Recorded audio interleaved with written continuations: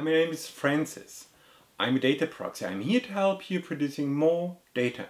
In this third installment, we'll look into how modern people struggle with the data law. And I'm having a meeting with the Data Equalities Foundation's marvelous Margret.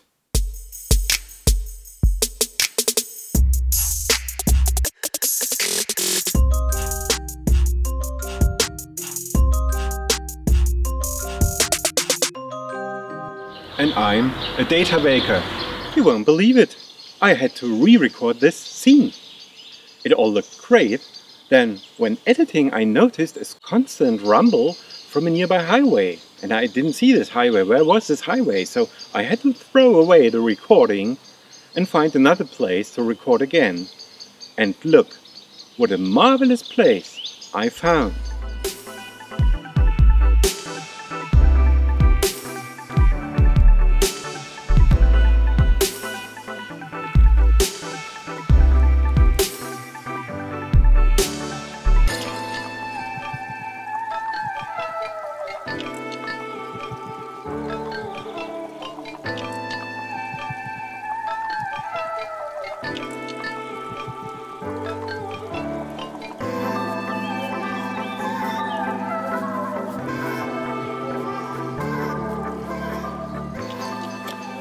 Now, imagine a couple with shared data production.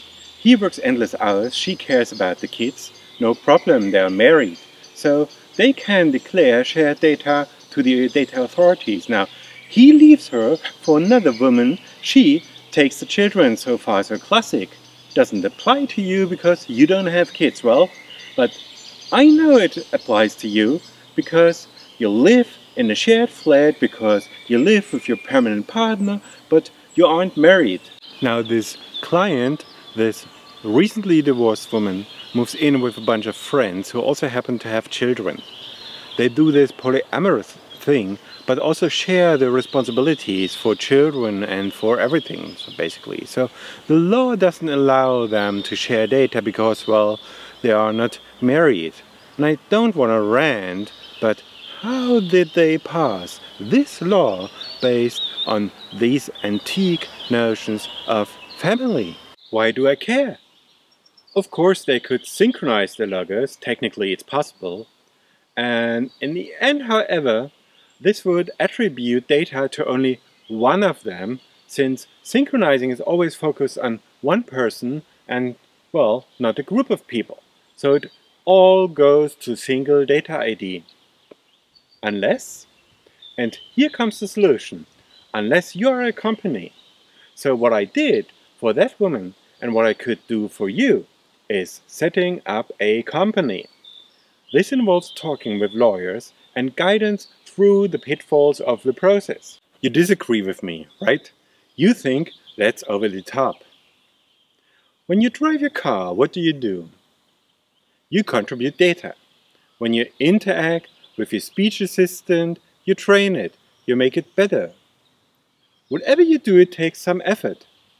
Even if you don't realize it because it appears as something that you wanted to do anyway. So when you solve a CAPTCHA, when you scroll your feed, or when you click away advertisement, you create data. You are a data producer. So if it's not leisure time, it must be labor, right? You're not getting paid for this work. You are expected to do it without compensation because of the data production laws. All of us produce 5 terabytes of data each day. So the least thing you can do is making sure your data production gets recognized as yours. It needs a proper data ID. A company has a shared data vault which is automated to share and deliver proof of your production to the data authorities. So let me help you in setting up this company. These are my services.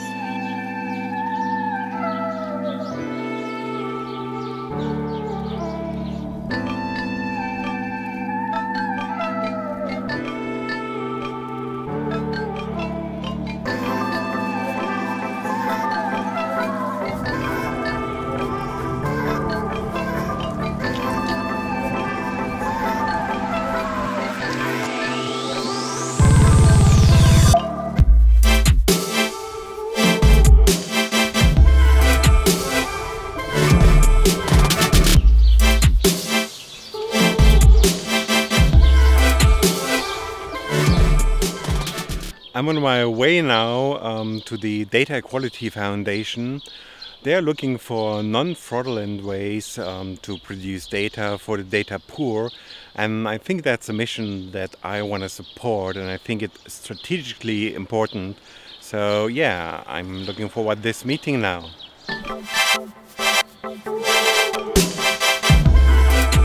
Yeah, I just had a meeting with the Data Equality Foundation. It was a really productive meeting. We were talking about data production, about strategies and about tactics.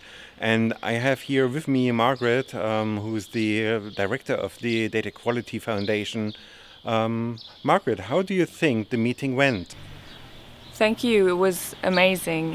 We had some heated discussions about the EF's data wealth taxes and how to raise visibility for data minorities and marginalized groups. That sounds great. I think Margret will really move things forward. Well, data poorness is a class issue, which you again think is an old-fashioned distinction. Yeah, absolutely. I mean, we shouldn't raise taxes. That's not the point here. I think we should raise awareness, but really not taxes. Well, I'm not quite sure, since there are lots of issues to be solved here. Data protection law is so new. Yeah, I agree. Yeah. We need to talk about this again. Yeah, I think so. Okay, it was so nice to meet you. It was nice to meet you too. Yeah. But see you soon, See you right? soon. I have to go. Right. Ciao. Right. Bye. So we came up with this idea of a shared data pool.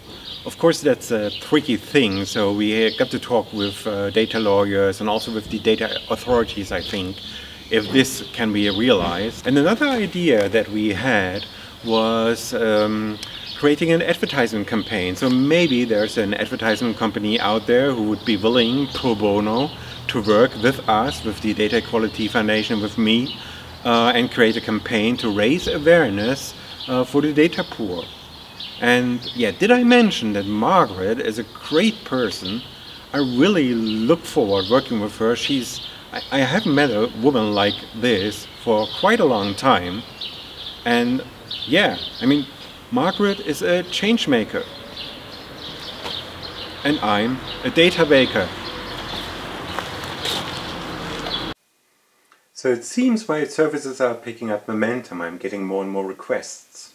Some are serious and others are requests for voluntary work. And I interpret that as a sign of high demand. Just let me make it clear, I can't do free work for all of you. Sorry, I can't. This is a business and I want to build wealth. I am for more than just data wealth. You know, I want the comfort of financial wealth as well. That's my goal as a data proxy. And I never did well in school. I also never did well when I had a job working for someone else. I don't do well in environments where I don't agree with the structure or the curriculum. But the minute I was in a place where I was left to my own devices, where I had agency over what I did, I thrived. Here I am, building my own business. And this might come across as selfish, but then again, where were you when the data protection law was introduced? Have you participated in the strikes? Have you voiced your concerns to the European Union, like the Chaos Computer Club or those advocacy groups did? I was never against data law. And I'm a little bit bugged off by those who think the data law is a problem, but seem not to get that it can be changed. Changing the law is called politics. Am I ranting again? Well, if you guys like the video, make sure to give it a thumbs up and subscribe to my channel for one video every 2 weeks.